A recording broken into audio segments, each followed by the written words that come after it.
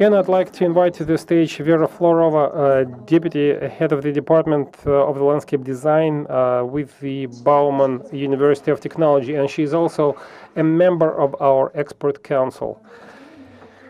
Good afternoon, ladies and gentlemen. First and foremost, it's a real honor for me to address such an esteemed audience. Actually, I thought that we would be discussing some practical issues, but my presentation is primarily about the scientific studies that we do at the request of the Moscow government. Actually, it was great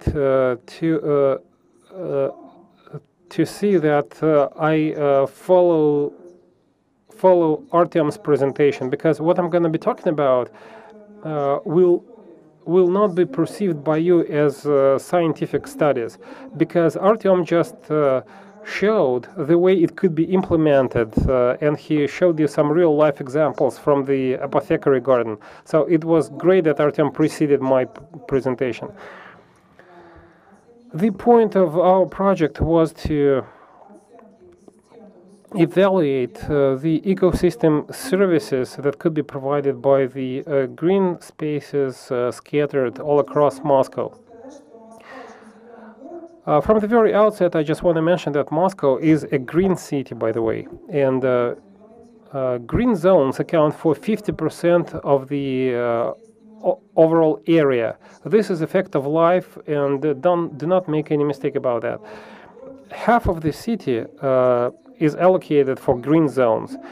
There are some guidelines to this effect, and these guidelines list different types of the green spaces and green zones. This actually, this slide shows the definition. A green space includes all the zones where plants grow. Basically, this is it. It's not just the Moscow government, but it's also other municipal authorities that start thinking about the right way to manage the green spaces, because we are talking about huge areas. Land is expensive in major cities, and this is especially true for Moscow. And like I said, green zones account for 50% of the Moscow area. Thus, you have to really deep dive and analyze in depth the profitability of such zones. One of the current challenges for smart cities boils down to managing the green spaces. It's a relevant issue not just for Moscow, but for other major cities. Well, as part of the smart city concept, we have to focus on things like integrating IoT into the smart city platform. We have to manage the big data that we get. For instance, there are lots of CCTV cameras around Moscow. You might have noticed that the number is growing with each and every passing year, so we have to process such data. By the way, according to statistics, Moscow is lagging behind London, because in London they have about 300 CCTV cameras per square kilometer, and in Moscow it's only 55 CCTV cameras per square kilometer. And the smart city concept envisions rapid response to the most complicated daily tasks that can happen in a big city. This slide shows you some background, gives you some background information and gives you the definition of the ecosystem services. In the past 2 decades, the global scientific community has drawn a conclusion that ecosystem services can be valued in different currencies, for instance, US dollars. So actually, ecosystem services are measurable, and you can calculate the profitability per hectare. And well, it's just some background information. I'm going to skip the slide because we're really short of time.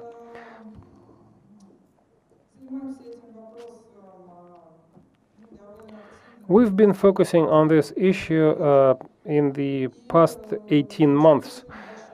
We have read through lots of publications, including foreign publications coming from different continents.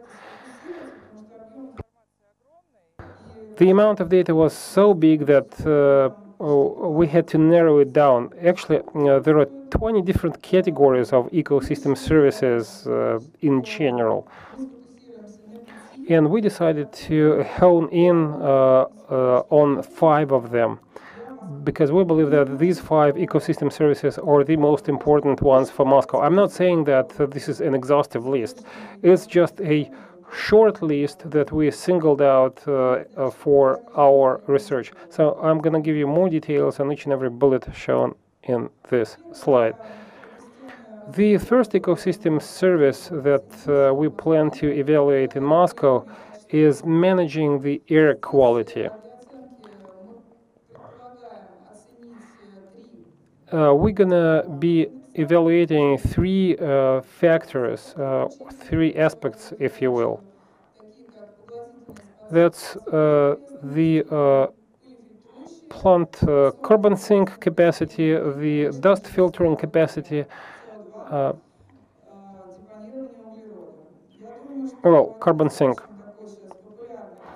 Carbon sink is a buzzword, and mass media, including online media, post many publications on carbon sink. Green spaces definitely have all these 3 factors that have to be taken into account. To be able to measure the pollutants sink capacity of a single tree or a park, well, actually, we could not use satellite images, even if it was possible. We had to calculate this ratio for each and every tree.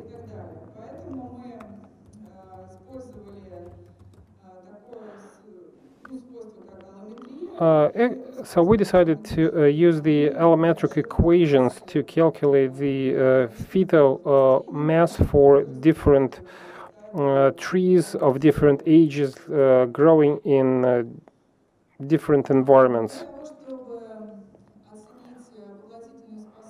To be able to evaluate the absorption capacity, last year we did lots of wildlife tests, as well as tests in downtown Moscow. We would get samples of the leaves from the deciduous trees, and then we would run tests in the lab to measure the relevant parameters. For instance, this chart shows the nitrogen sulfide concentrations, nitrogen oxide and sulfuric substances concentrations in the leaves. We did measurements in 30 different sites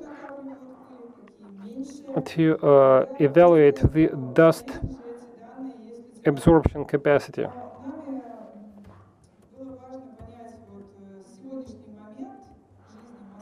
Of course, we could have acquired this data from publications, but the statistics, and by the way, we have 30 years worth of statistics at our department. The statistics are no longer relevant. Trust me, the data acquired 30 years ago is totally different from the current data. And I guess climate change has had a huge impact on that, among other things. As for the carbon sink,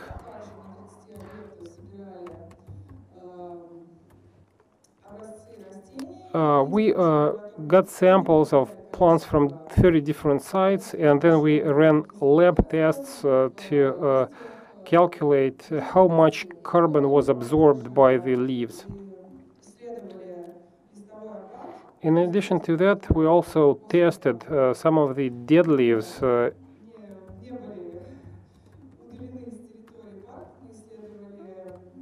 that were not raked in the parks. So we measured the thickness of the layer and the carbon sink in the leaves.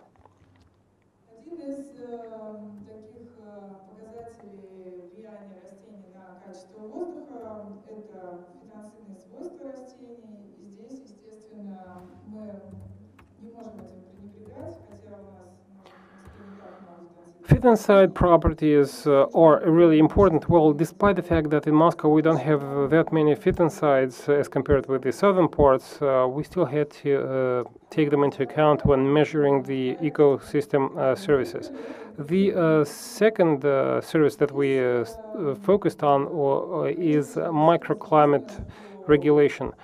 It's common knowledge that green zones are much more comfortable for people than paved curbs. That's obvious, but this parameter should be measurable. By how much would we feel better if we are in the shade of the trees as opposed to the open concrete curb? There is such a parameter as the cooling capacity index. It's a measurable index. Actually, there are lots of indices. Not all of them are listed here, but the horizontal area of the canopy is one of the indices. Vapor transparency, albedo, or just a few examples. However, I'm not going to deep dive into that because it's not relevant. The second index that we now measure is the urban heat mitigation index. Naturally, in this case, we used satellite images. Our experts analyzed the satellite images made available to us, and actually the outcomes came as a surprise to us. We're talking about the surface heat index and the daily average heating.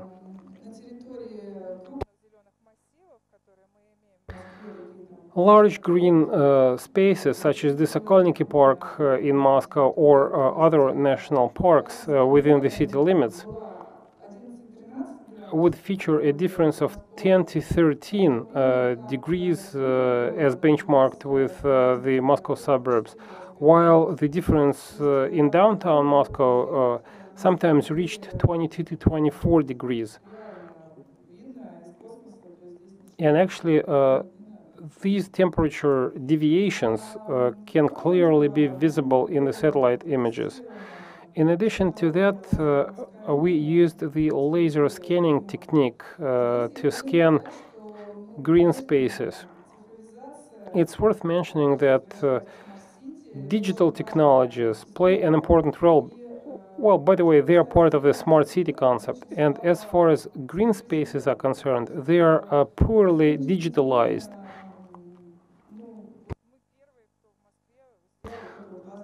Well, actually, we were the first ones in Moscow who actually used laser scanning.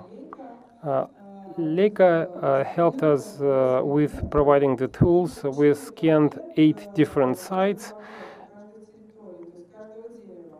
And now we have 3D models of each and every site and each and every tree. I guess we could use them for different purposes, starting from measuring certain parameters and up to designing landscapes based on the model. This is just an example of how a 3D scan of a tree could be used for various purposes.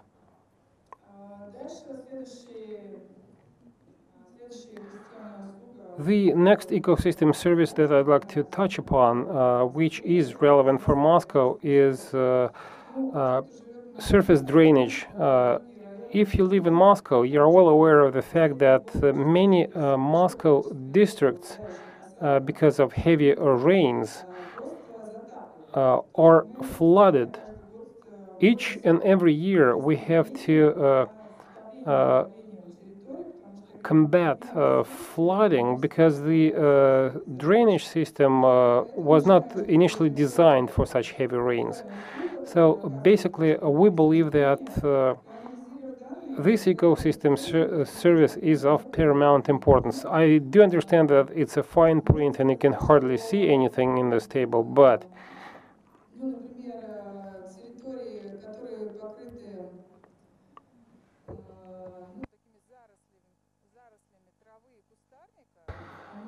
if there is brush and grass in the green surface, the surface drainage ratio is about 6%, while the blacktop paved area has a ratio of 100%,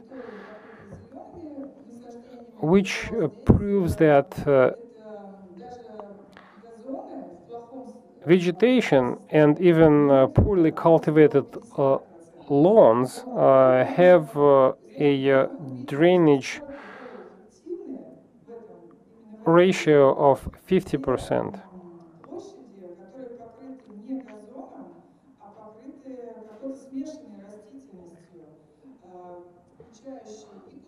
However, if the area is planted with brush and perennials, then the ratio gets much better. And this is one of the approaches that could be used for developing various parts of Moscow. The efficiency of the green zones might be higher if we could calculate the surface drainage ratios.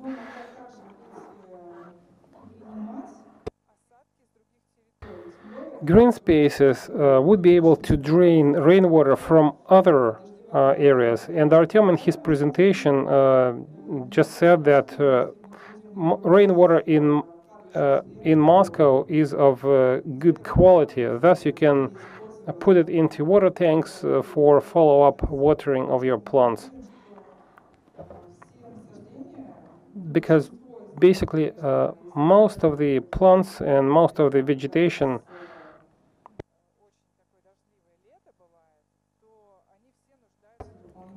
need irrigation, additional irrigation.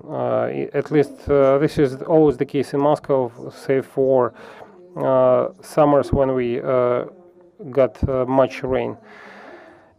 And the green infrastructure technologies is something that Artyom already mentioned in his presentation. Such technologies could be applied in the city streets.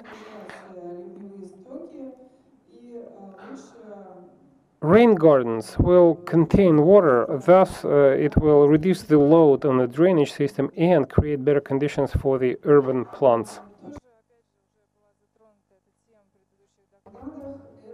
Previous speakers already touched upon the biodiversity topic, and one of the indicators of the biodiversity would be urban pollinator biodiversity evaluation, but I do understand that there is no direct link, at least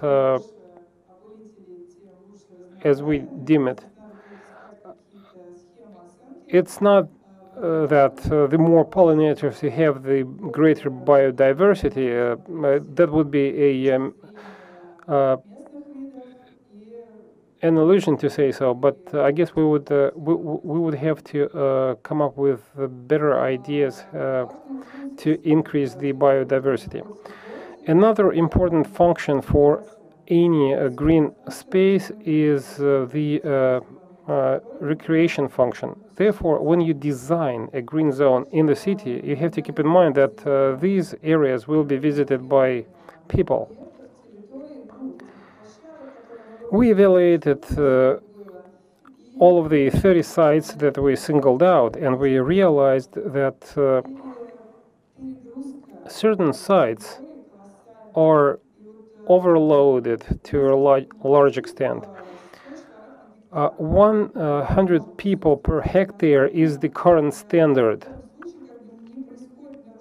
If you have 100 people per hectare, then no damage is done to the green zones if people just walk around and rest and recreate. So there is no excessive load if this ratio is maintained. However, at a number of experimental sites that we evaluated by involving students, it turned out that this load per hectare was overexceeded. That holds true for the Sokolniki Park, the Hermitage Garden. Too many people come at a given point of time to these parks, and naturally that has a negative impact on the plants.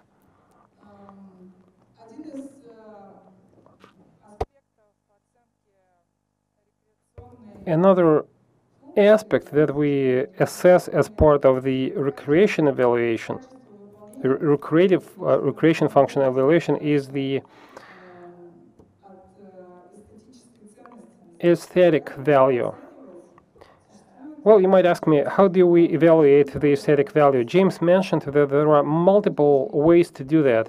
For some people, aesthetics are about the beauty of the gravel-paved pathway and the shrubs growing along this pathway. For others, aesthetics are about blossoming roses and hortensias.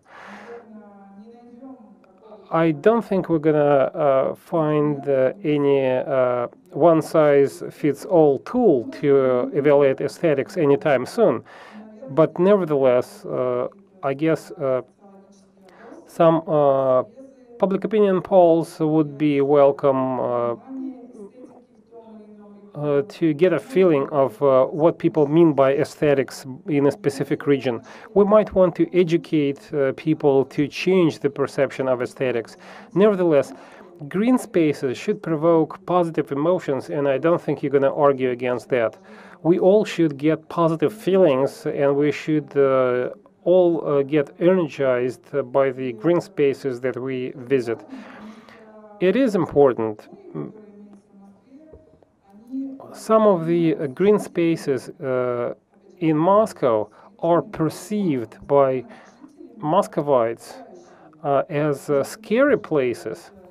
You know, because we did some public opinion polling, and it turns out that huge parks, such as the Izmailovo Park, scare people. Because, you know, if you're all alone in the middle of the park, you get scared if you don't see anyone around you. I'm not saying that this park is not safe. You might not even get assaulted by anyone, but the feeling of safety is directly linked to aesthetics. If you like something, if you like to be somewhere, you feel safe, and these emotions are interlinked. And I mean, the sense of beauty, aesthetics, and the physical safety. In addition to that, we plan to evaluate the number of blossoming plants. It would be one of the parameters to evaluate the aesthetic value. In Moscow, we don't get that many blossoming trees and shrubs, and there are huge spaces in Moscow parks where you won't find a single blossoming tree or shrub. I'm almost done, don't worry. And based on all of these calculations, this is just for your information, all these indices are being calculated. We have special equations and algorithms to this effect. Ultimately, we will have a comprehensive evaluation of the ecosystem services provided by the green spaces in general, and based on that, we'll come up with a smart model to manage the green spaces and to measure the effectiveness. And going back to the previous presentation, I just want to mention that here in this botanic garden, you have the highest concentration of the ecosystem services. It's great that we have a garden like that in downtown Moscow, and it's great that it is not managed by the Moscow government. Nevertheless, it is within Moscow. We can come here and we can get all these ecosystem services in real time. In conclusion, I just wanted to say one other thing. Our assessment of the ecosystem services show that wildlife spaces get wildlife spaces beat artificially done green spaces all the time, hands down. So, in conclusion, I want to say, take care about the nature, because nature is the best designer ever. And that brings me to the end of my presentation. Thank you so much. That's an unexpected conclusion. Let's take a brief Q&A session. We only have time for a couple of questions. I have a very practical question. Where can I get more detailed information on the studies that you have done so far? Well, we haven't done a single publication yet. That's a pity. Well, according to our contract, we cannot publish the outcomes of our studies. That's why I've been only providing you with some general data without showing any specific figures. But I hope that in the near future, we will be able to publish the outcomes of our studies. What magazine, what journal, scientific journal, are you going to publish your results? I cannot divulge this information. Who did you sign the contract with? It's the Nature Use Department of the Moscow government. Do you have also a meteo station on the city for the data that you have, or you use normal data? Well, we used satellite images and we decoded the satellite images to measure this. Of course, we do have meteo stations within city limits, but we are talking about the surface heating effect. It's not the ambient temperature, but rather the surface heating effect. It's much better to use infrared images. That will, with the data above the canopy of the construction, temperature data or irradiance data, no? Well, we haven't analyzed this data yet. We might include it later on. Can I ask a question? Go ahead. I was just wondering, when you measured the nitrogen oxide and SO2 absorption capacity, were these the only two substances that you measured? NOx and SO2 are the most widespread pollutants, so we only measured those. Maybe I missed it in your presentation, but what equation did you use to calculate the dust filtering capacity? Do you need special devices to this effect? Well, actually, we used lab tools. Like I said, we used dead leaves for running such lab tests. Actually, we followed widespread techniques and methods. The question is about the results of the lab leaf tests. Are you talking about the pollutant concentrations? Well, how dirty and how contaminated are leaves in Moscow, dead leaves in Moscow? Actually, there are rules as to whether to wreck or not to wreck the leaves, and Executive Order 743 gives you specific guidelines on what to do with the dead leaves. It's not about the level of contamination. It's not even that relevant. We evaluated the carbon sink capacity of the dead leaves. Actually, we tried to measure the benefits rather than negative consequences. So what do you personally think? Should we rake leaves in residential areas? I have no clue. You have to analyze each and every backyard, I guess. but leaves actually improve the quality of the soil. But whether the locals would like that, that's a big question mark. You have to, one size does not fit all. One last question, please. The methods that she used, were they your own techniques, or did you use some foreign experience? And can you actually benchmark your results with the data on foreign parks? What would be the profitability of green spaces per square meter in Moscow as compared to those in London or elsewhere? As for the equations and methods, our department has recently turned 70 years. And when we started this project, it turned out that many studies were done in the past. Back then, they used different definitions and terms, and but actually, the school of thought, the scientific school of thought, is there. As for the recreation functionality, we use the following ratio: the number of people per hectare, the number of visitors per hectare. We just took measurements in different times of day, in different weekdays. We did breakdown by sex, by age, stuff like that. So basically, we did measurements on the ground. If we're talking about closed spaces, actually, you can use tickets to calculate the foot traffic in this particular garden.